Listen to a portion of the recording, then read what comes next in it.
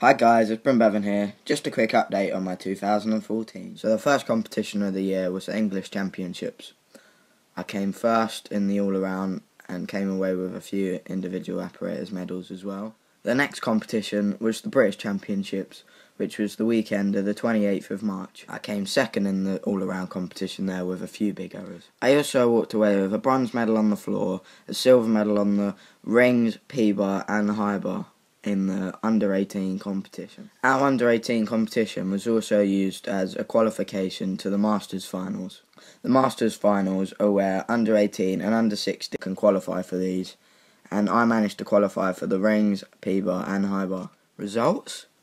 On the rings I came 6th, and on the P-bars I came 4th, missing out by only a very small margin of 0.15. And then on the high bar I came 7th with a costly fall.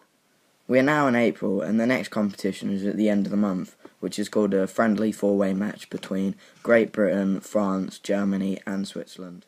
At the end of May we have the Junior European Championships, which is in Sofia in Bulgaria. The European Championships is a very big competition for the juniors. It only happens every 2 years, and there's a big team of around 10 all battling it out to fight for a place for only 5 gymnasts. Looking further into the year, the seniors have the Commonwealth Games. I am unable to attend the trials for this competition, as I still have a few junior competitions I can finish off towards the end of the year, which is after the Commonwealth Games. At the end of August is the Youth Olympics, which this time round is only for 97 and 98 born children, which is 16-17-year-olds. This is a very big competition, as like the Olympics, it only happens every 4 years. Unlike the Europeans with a team of 5, this competition only has 1 gymnast per country, so we'll have to wait closer to the time for the actual selection of who goes. Once again, I would like to say a big thank you to the Everyone Active SLM group for helping me out.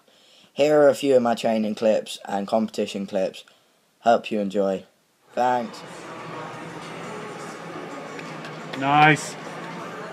Pete Davidson there, moving on to his second vault. Nice. Pete Davidson there, moving on to his second vault.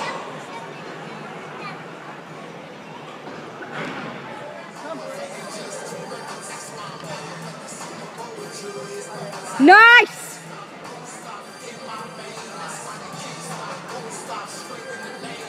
Solari now on.